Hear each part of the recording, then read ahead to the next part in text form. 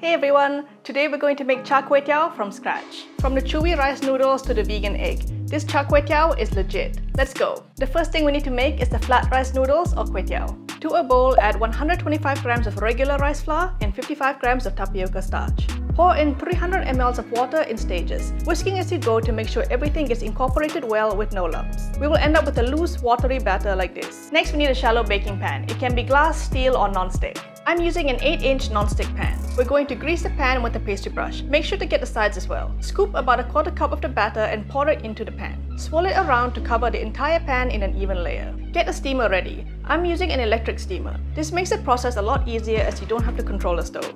Steam the batter for 1 to 3 minutes until it turns translucent all over. Take it out of the steamer and brush generously with oil.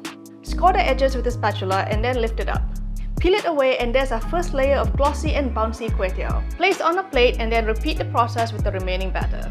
Depending on the size of the pan that you use, the amount of layers you get will vary. But regardless, you'll get 400 grams of kway teow, which is enough for 2 generous servings. Put the kway teow layers on a chopping board. Get a sharp knife and grease it very generously. Cut it as thin or as wide as you like. I'm going for slightly wider than the standard kway teow. And now comes the fun part. We need to peel the kway teow one by one into individual ribbons. This is a little bit time consuming but so fun and therapeutic to do. It's best to use fresh homemade kway teow right away, but if you're not going to, don't peel them apart. Just leave them stacked in layers and store them in an airtight container in the fridge.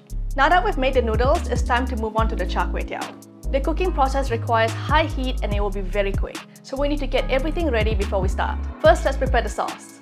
Mix 1.5 tablespoons of soy sauce with 1 tablespoon of sweet soy sauce and 1 tablespoon of vegetarian oyster sauce. Add 1 tablespoon of sugar and 1 teaspoon of ground white pepper. Lastly, break in half a cube of vegetable stock. Stir everything together, then set aside. For the eggy part of Char Kway Teow, feel free to use a commercial vegan egg product like Just Egg or just even plain silken tofu. But let me show you a quick vegan egg recipe for this. We need 15 grams of chickpea flour and 15 grams of rice flour, mixed with 1 teaspoon of white pepper and 2 teaspoons of nutritional yeast. Add in 1 teaspoon of cornstarch and mix the dry ingredients together. Mix it with 60 ml or a quarter cup of water. Then plop in 50 grams of silken tofu. Break it up and stir it in. Don't worry about getting it smooth. Some clumps of tofu is fine. Lastly, add a pinch of eggy black salt. Keep the vegan egg aside and let's cut a few more things for the Char Kway Teow. Get 4 cloves of garlic and slice it. Then mince finely. Next, we need a bunch of garlic chives. Chop them into finger-length pieces. A key ingredient in Char Kway Teow is bean sprouts. This is 1/3 of a cup. Feel free to use more if you like. Traditional Char Kway Teow is made with prawns, fish cakes or Chinese sausage. I'm using meaty, frozen and thawed tofu, but you can absolutely use any other plant-based meat product that you prefer.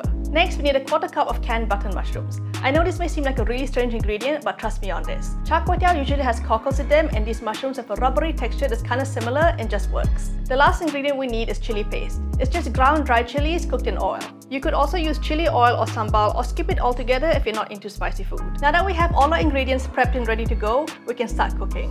I'm going to use a wok for the most authentic flavor, but you could also use a cast iron pan to get a similar flavor. Turn on the heat and pour in about 2 to 3 tablespoons of oil.